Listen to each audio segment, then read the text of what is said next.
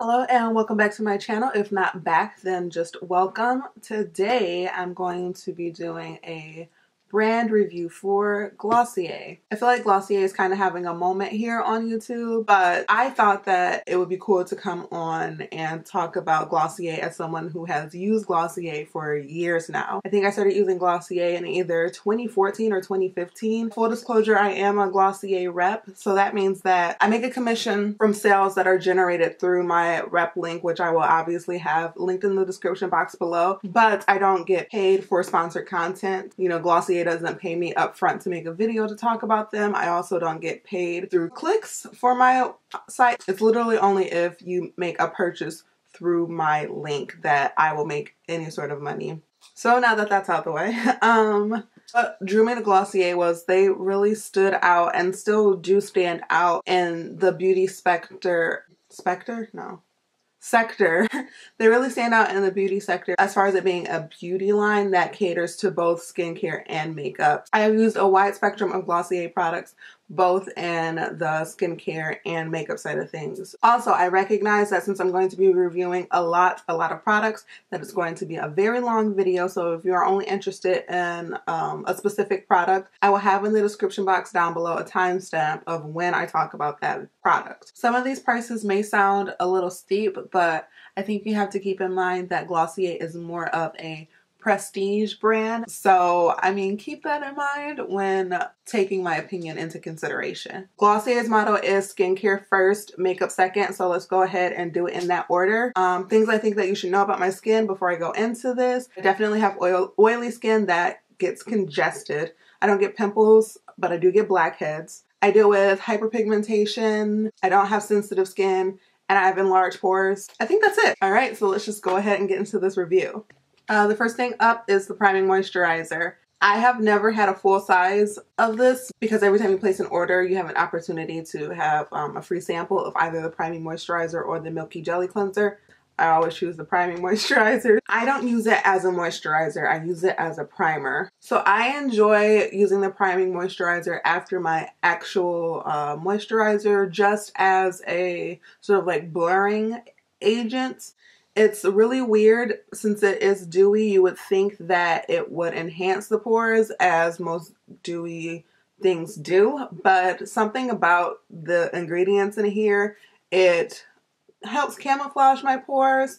Doesn't make them disappear, but definitely makes them look a lot smaller without me having to mattify my face. The size of the actual product is 1.7 ounces or 50 milliliters, and it retails for $22. It's the perfect sort of like put on your face and leave type of product. Next up, we have the Milky Jelly Cleanser. The Milky Jelly Cleanser can be used on dry skin as a makeup remover or on wet skin as like a skin cleanser. It doesn't make my face feel clean, and it's not the consistency of it. I have used other like gel type cleansers before that actually feel like they're cleansing my face.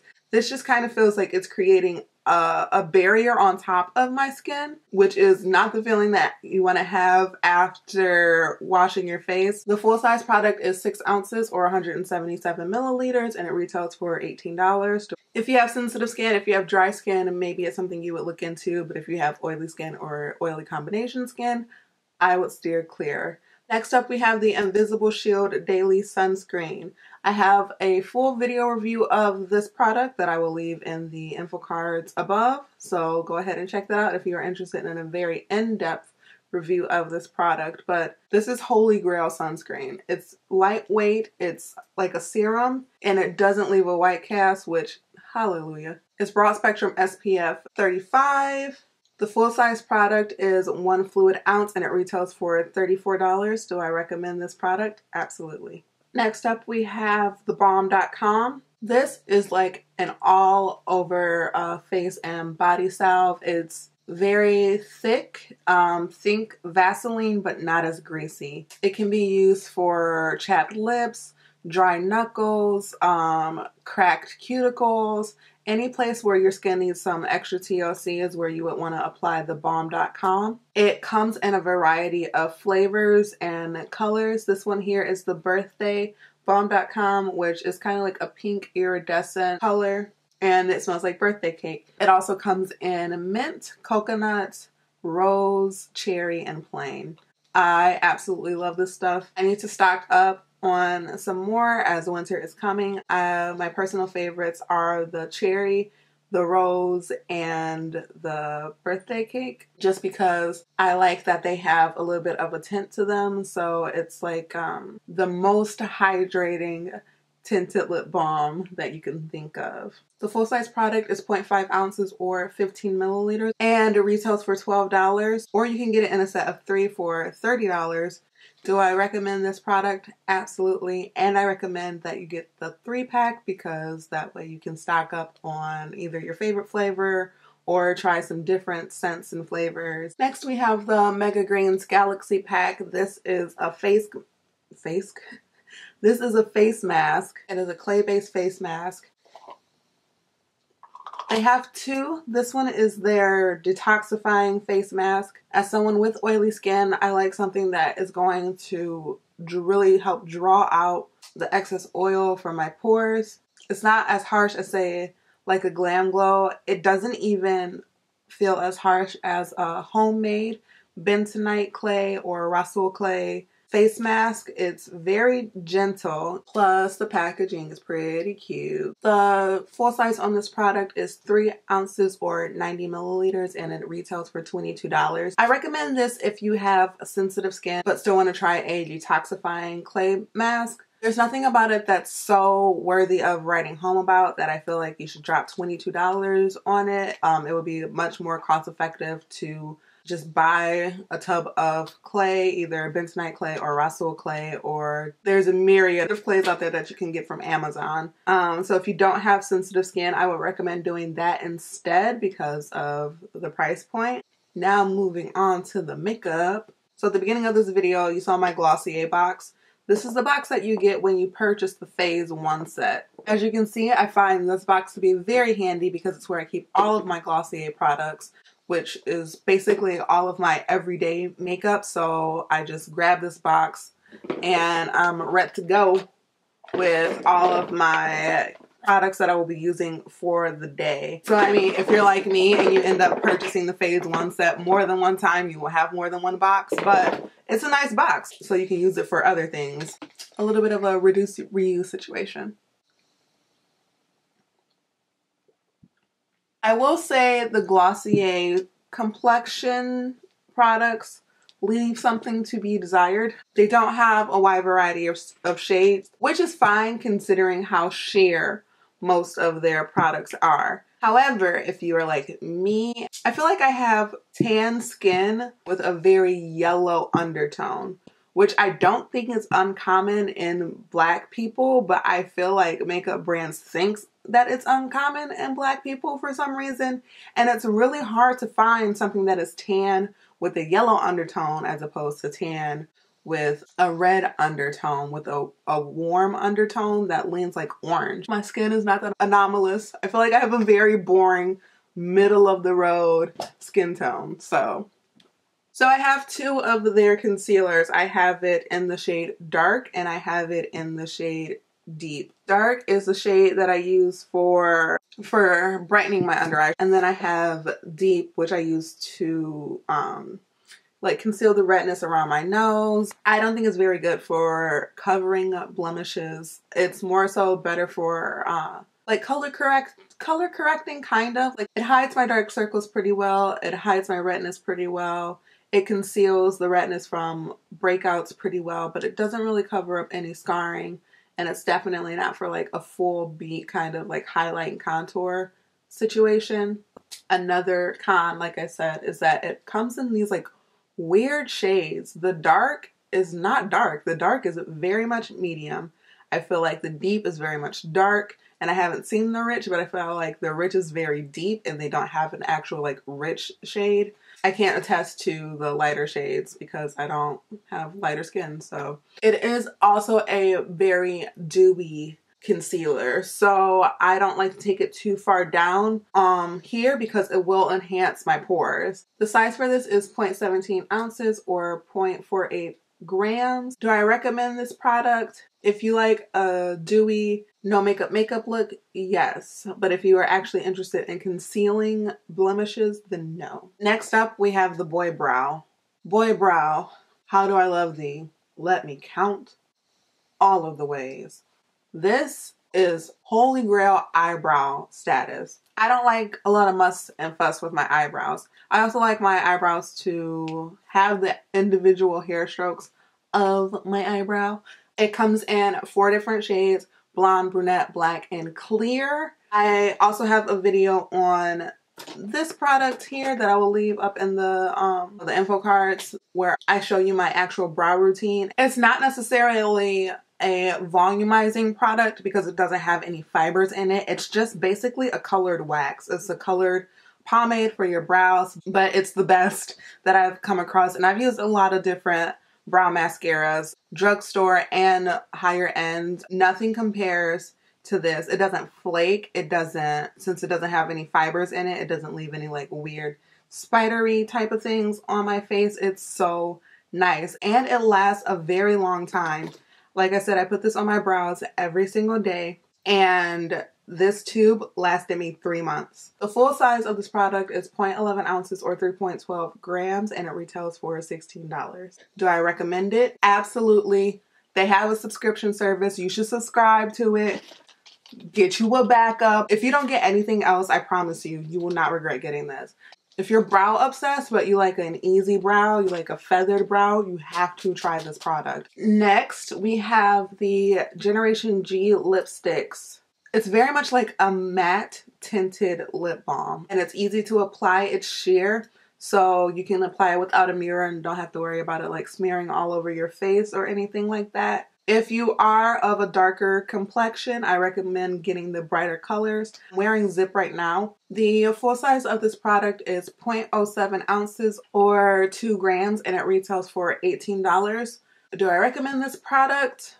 Not really. It's nice, but it's nothing to write home about. Like I said, it's just like a matte tinted lip balm. I don't think it's worth $18. If it were like $10, then sure, but $18, nearly $20 for a tinted lip balm, it's a little much to me. Next, we have the HALOSCOPE. So the HALOSCOPE is their highlighting stick. The outer rim of it has the actual color, and then inside there is an oil core.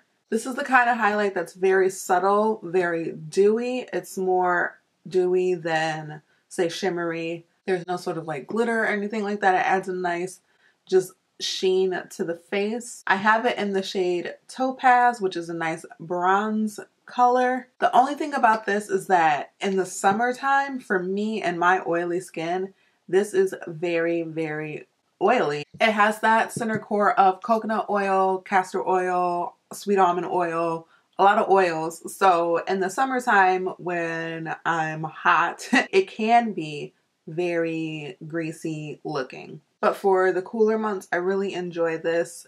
I like how dewy it looks. I want to get some more shades. Topaz on my skin is just basically like a glossy version of my skin. So I want to try some of the other shades for a more dramatic highlight. The full size of this product is 0.19 ounces or 5.5 grams, and it retails for $22. If you enjoy a subtle highlight, if you enjoy a highlight that's more of a dew than a shine, then I definitely recommend this product. Next, we have the Cloud Paint blushes. This is another product where I have a full video on it, so I will leave that in the info cards up above. These are liquid blushes, which I feel like is kind of a unique formula. There are quite a few cream blushes, but not very many liquid blushes. And I would say the main difference would be the finish. This, like most of Glossier's products, it's going to leave you looking a little bit dewy, a little bit have more of a glow to it than, say, a cream blush that will have more of a matte finish. My absolute favorite color, which you can probably tell from how dirty it is Dusk. Dusk is like a dusty peach color. It's deep. It's a neutral tone. It's just so pretty. It's my go-to everyday blush. The size of those are 0.33 ounces or 10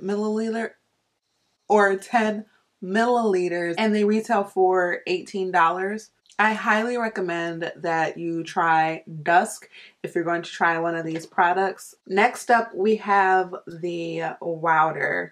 I have it in the shade Dark Deep. I also have the WOWDER brush. It comes in 3 shades: light, medium, deep, dark, and rich. If you are of a deeper complexion, there is an option for you, whereas most setting powders I feel like stop like right at my skin tone, which is absolutely ridiculous. I'm new to the world of setting powder, so I don't have like a large opinion on them. The only other one that I've tried and liked has been the Laura Mercier setting powder. But I have noticed that that one, the Laura Mercier, if I go in too heavy-handed, can leave me looking kind of cakey.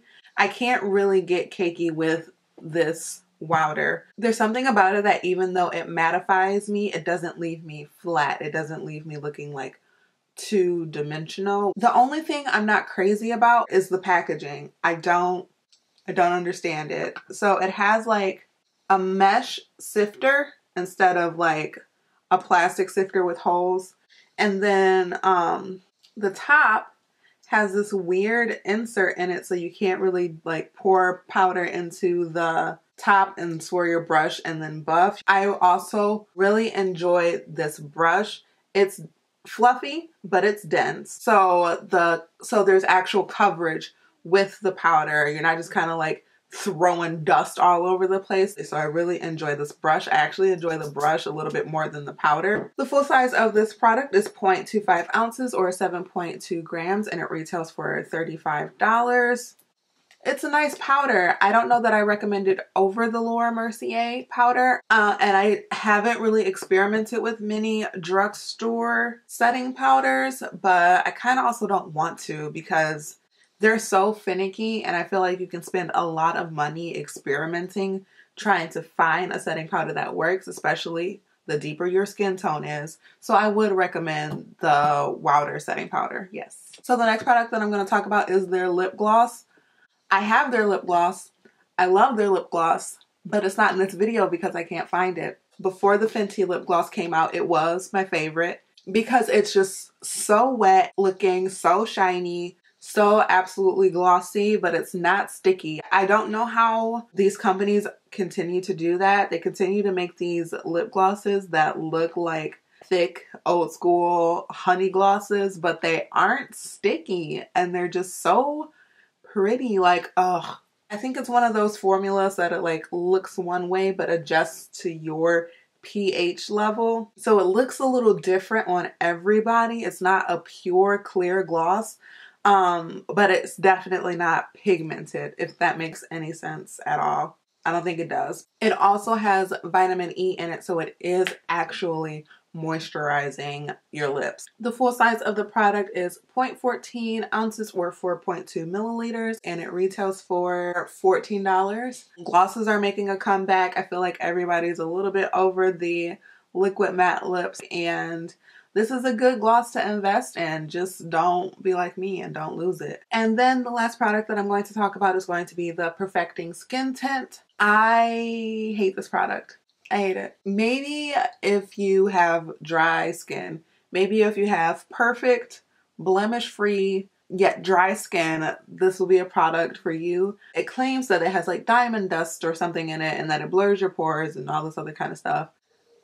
It doesn't. It does nothing. I wish I had it so I could show you how nothing it does, but I don't. I threw it away and I was upset because it's $26. It enhanced my pores. It covered up nothing. I've already talked about their shade range. So the dark made me look a little ashen. It feels like a lip gloss, but for your entire face. And I can't speak to anyone else, but that's not necessarily a look that I'm going for. Like, even when I'm going for like, yes, such high fashion gloss shine skin, I just put gloss, like actual gloss on my face and the places where I want it to be glossy. This is never an area. This is never an area. This is never an area that I want to just be like shiny for no reason. Out of all of Glossier's products, this is the one that I wish that they would just scrap and like try again because I don't understand the purpose of it. Or maybe come out with another formula for people with oilier skin types and more textured skin. The full size of that product is 1 fluid ounce or 30 milliliters and it retails for $26. Do I recommend it? Absolutely not. Don't do it. Don't touch it. Don't go there. Don't do it. Don't do it. Their most recent release is a perfume called Glossier. I made a purchase. Got another one of those boy brows. And it came with a sample of it. It smells good. It smells spicy but fresh. I'm really bad with scents and adjectives. I don't know how to describe this perfume. I just know that it smells good and it doesn't make me smell like ammonia like some perfumes do. But it's $60 and you can't smell it anywhere. So that's risky. I would not spend $60 on a perfume that I couldn't go and like smell. And the perfume is also not available to ship in the UK and Canada, I think. It can't go to certain places. I think right now it can only go to like the continental United States. But it's just really weird to release a fragrance without it being accessible to people to try to make sure that they like it. So there's that. That is my full review of the brand Glossier. Overall, if you are a no makeup fan, if you are a My Skin But Better fan, or if you are into moisturizing skincare, I say check out Glossier. I really love this brand. Even though some of their products are hits and misses, when they do have a hit, they really knock it out of the park. If there is a product that I didn't touch on that you are interested in hearing a review about, leave it in the comment section down below and I will pick it up during my next Glossier purchase and get back to you with that. As always, thank you so very much for watching. I appreciate each and every one of you that stuck through me throughout this rambly video. Till next time, bye guys.